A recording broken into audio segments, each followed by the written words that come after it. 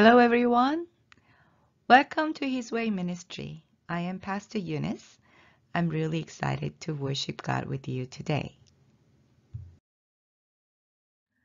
Let's prepare our hearts for the worship service. Let's put our hands together, bow our heads, and eyes closed. Let's pray. Father God, thank you so much for this morning. Thank you for allowing us to worship you through online. Although we cannot come to you in person, I know you are here with all of us. Please accept our worship service and bless this time. Father, help us to focus on you and praise your name and teach us how to become more like your Son, Jesus Christ. Father, as we listen to your word and praise your name, pour out your Holy Spirit and help us to grow more in you. We love you and we pray in Jesus' name. Amen. And this is the announcement for Praise Again. That's a Global Kids Praise Festival. It's a special event. And you will choose one song with motions and record yourself singing the song with the motion and send the video clip to me by the 27th of February, Sunday. And you will get lots of great prizes. So be hurry, you have one more week to go. And here are other announcements. So yes, don't forget to record yourself praising one song and send the video clip to me, just as I said, the Praise Again event. And we do have our on-site worship. It begins at 9:50 a.m. in Gloria Hall, room 802 on the 8th floor of MD Plaza. And after the service, we're going to have on-site cell group, so it goes till 11:30.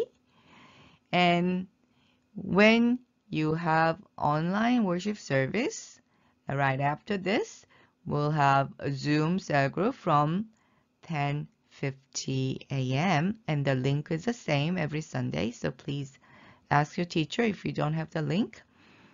And I Love Jesus for March is available, so I'm going to send the QT textbooks with the sermon notes to you guys in this coming week. So hopefully you will get all the packages by the end of this month, the latest. That's all for today's announcement. Thank you.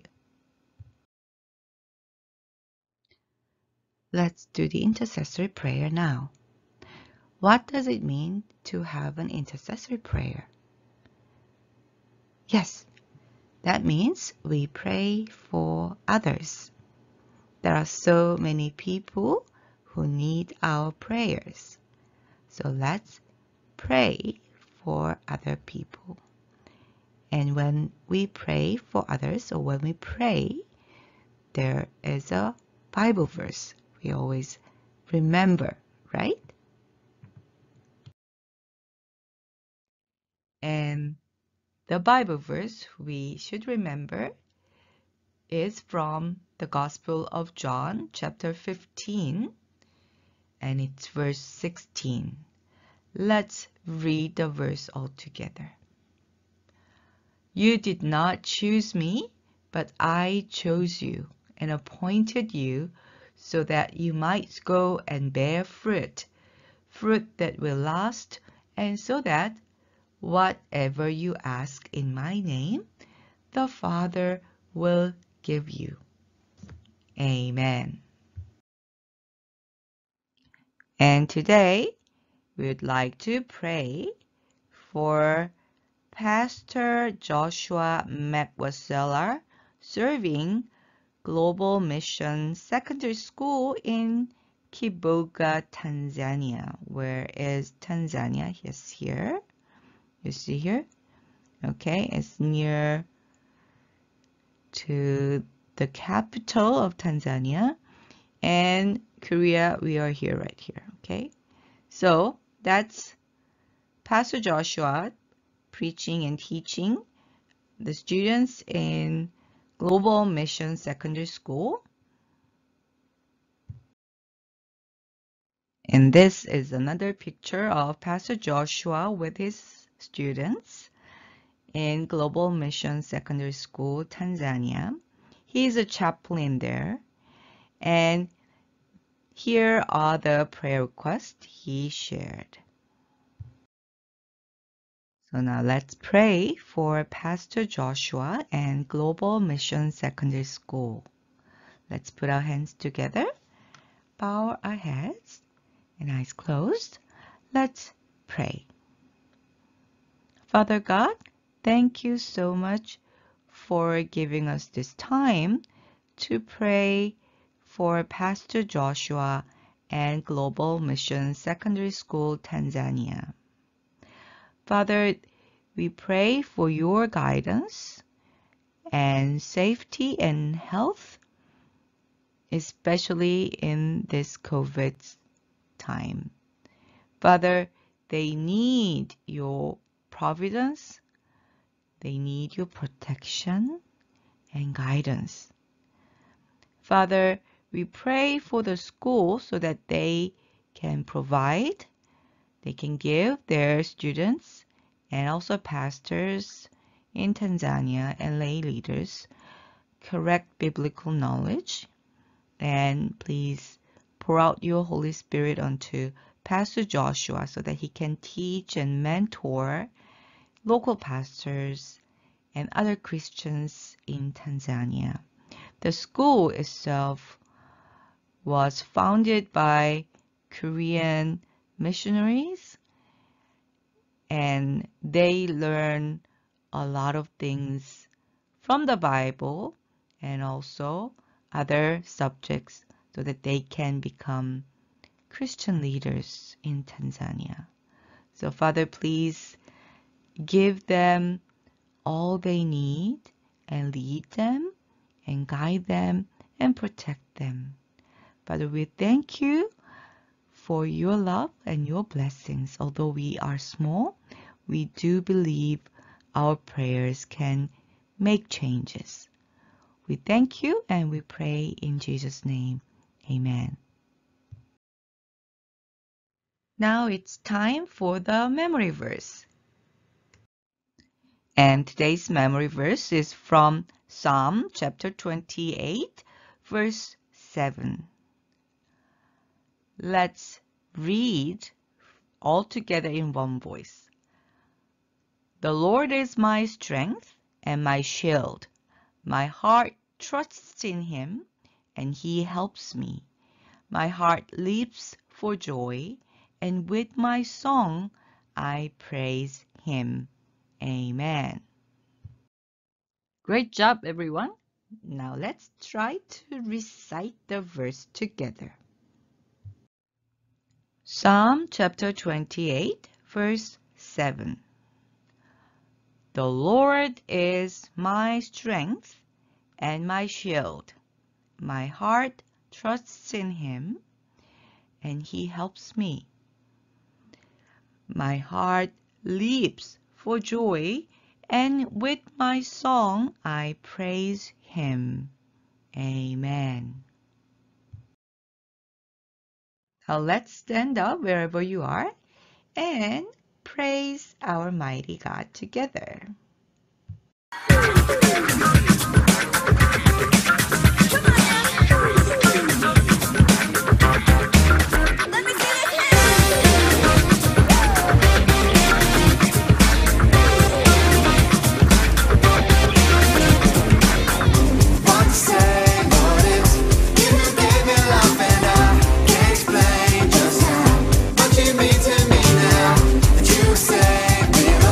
I give all that I am to you, but every day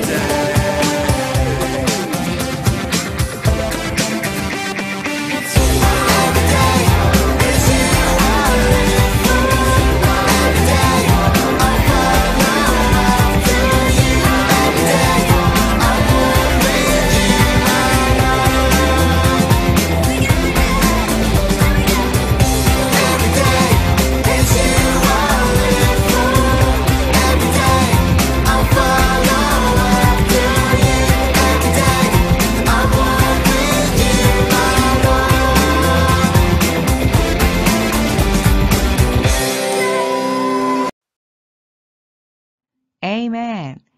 Now please be seated. And today, Pastor Hong is going to preach from the Gospel of Luke. So let's welcome Pastor Hong. Okay, good morning everyone. This is Pastor Hong, and for those who expect Pastor Eunice, I'm so sorry, but I'm going to preach today instead of Pastor Eunice, so you will see Pastor Eunice next week, but today it's my time. So let's dive into the Word of God. So today our title is The Pharisee and Tax Collector. And today the passage is Luke 18, 9 to 14. Luke 18, 9 to 14. So let's take turn to read the Bible verses. And at the very last, we'll go together. Are you guys good? Good. So I'm going to read verse 9 first. To some who are confident of their own righteousness and look down on everybody else, Jesus told this parable. 2 men went up to the temple to pray, one a Pharisee and the other a tax collector. Verse 11, the Pharisee stood up and prayed about himself, God, I thank you that I am not like other men, robbers, evildoers, adulterers, or even like this tax collector. I fast 2 times a week and give 1/10 of all I get. 13. But the tax collector stood at a distance. He would not even look at the heaven, but beat his breast and said, God, have mercy on me, a sinner. Okay, verse 14. Let's go together. Ready? 1, 2, go. I tell you that this man, rather than the other, went home justified before God. For everyone who exalts himself will be humbled, and he who humbled himself will be exalted. All right. So guys, I have something really special this morning. So I have these 2 presents. So it's really something special that I want to share with you. So now I want you to help me to pick which present we are going to open first. So here we have present number 1 is here. It's kind of big and heavy. And here it's present number 2 here. So do you think which one we should go first? Should like present number 1 because it's kind of big and it looks so fancy and looks so nice. So do you think which one looks kind of more fun and exciting to open? What do you think? Okay, should be like present number 1 because it looks pretty and cool. And it's big and it's really heavy. Ugh. Okay, so let's see what's inside of it. Okay. Ooh. Oh, there's a box inside of it. There's a box. Yes, there's a box here. And I want to see, I want to look at what's inside of the box. You guys ready?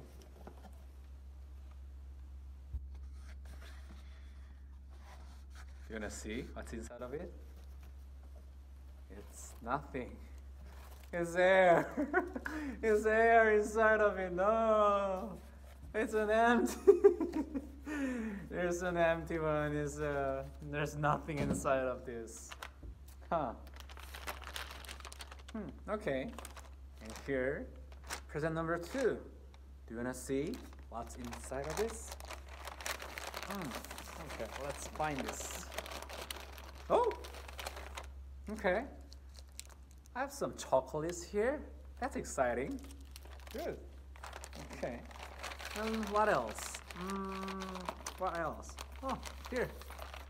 Yeah, that's my room key. Yeah, that's the key for the house. Oh, there's one more. Okay. Oh, we have a Bible here. We have a Bible. It's not interesting? Sorry. It is interesting to me.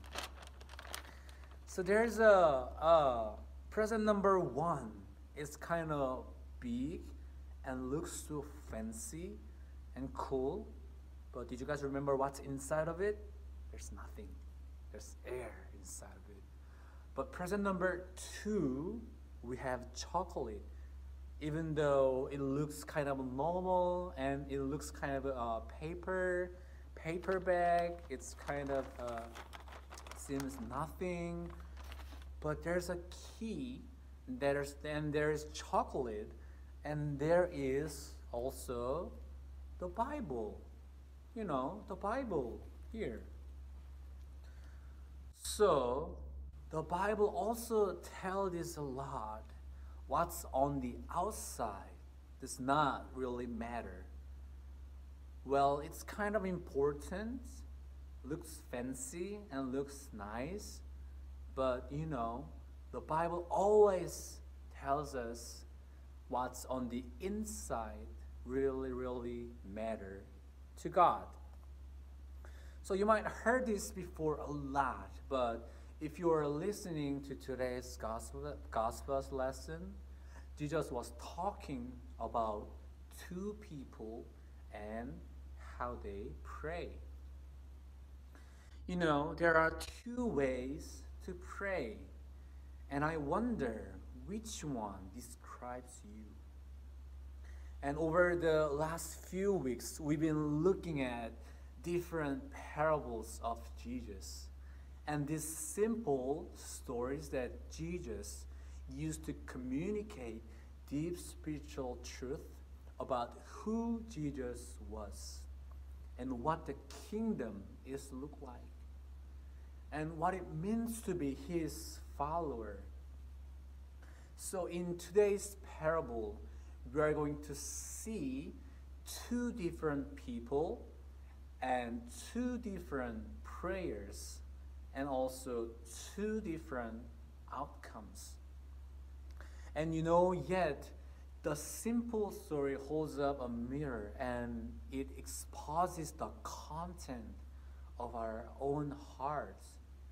And I want you to think about which person represent me and which prayer am I mostly like to say, and also what will be my future. So in our today's scripture, there's 2 guys. The first one is Pharisee. Do you know who Pharisee is? It sounds really good. The Pharisee. The Pharisee was a Jewish leader, and he studied a lot of the Bible. So exactly, he knew everything about the Bible. He read the Bible all the day after night. So people so respect Pharisee because Pharisee looks so nice. And people think that Pharisee is kind of so close to God.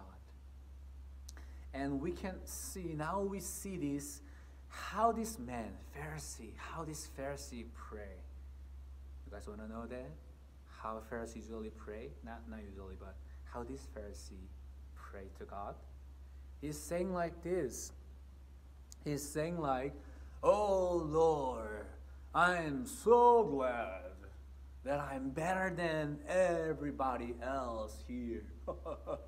And you, God, given me so much wonderful stuff. So I'm so happy. And I'm also happy because I'm not like those people over there, especially tax collector. God, I'm thankful that because I'm not like those people. And God, I pray all the time and I fast even today. Oh. And I give my stuff to the poor people. And God, I know that you love me so much because I do wonderful things and I'm so nice. Like, does it sound like a good way to pray? Does it sound like that? I don't think so. Because his prayer is not liking just thanking to God for who God is, and he's just talking to himself, and his prayer is kind of just talking himself continually, and he might want other people hear his prayer and how good at his praying. But everything he done, he prayed, he fasted, he helped the poor people. Everything is good. Everything is good. But there's one thing that really Pharisee missed. Do you know what that is? There's one thing that Pharisee even missed. The thing is, he is interested about himself. So his prayer is not just focusing on God, but he just praying about everything that he have done before, and now he has, and even he is looking down other people, and he just boasting off before God, and he just seems like he's bragging about it. So that's what Pharisee means. His heart is not praying to God. He's not talking to God. So there's another guy. Jesus was saying there's another guy who didn't even look up to heaven because he's kind of felt ashamed of himself. And he would go down his knee and said, like pounding his chest. And he's saying that, Lord, I'm not even worthy of praying to you. But God, I thank you for calling me yours. And I'm so sorry for all the things that I've done before. And Lord, have mercy on me because I'm a sinner.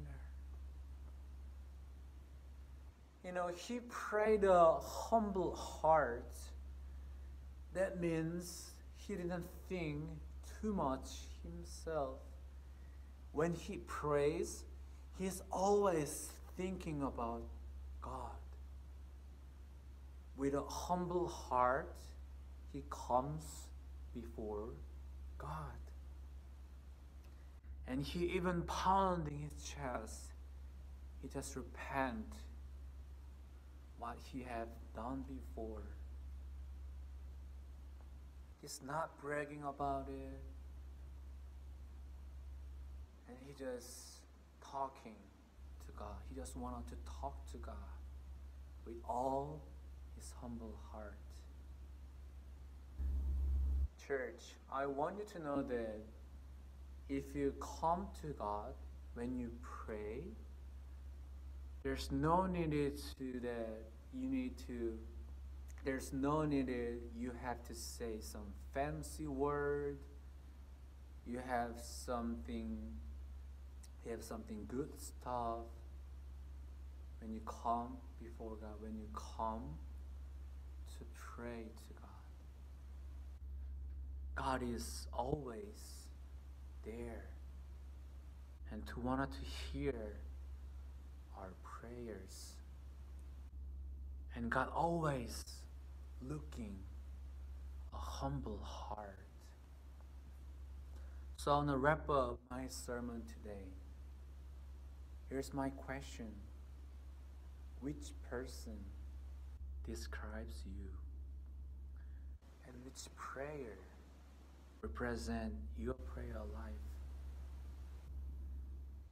So I'm gonna pray, head bows, eyes closed.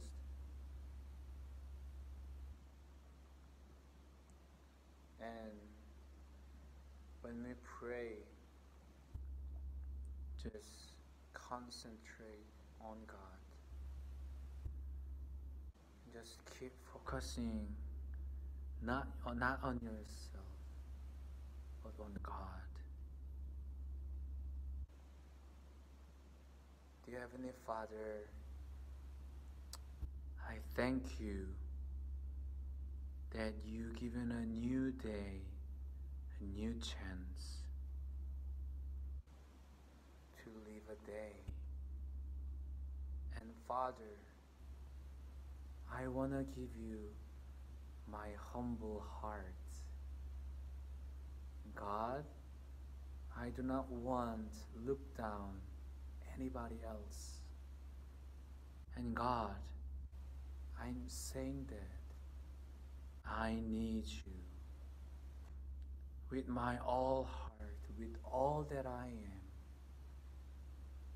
And I humbly confess that, God, I need you. I need your mercy.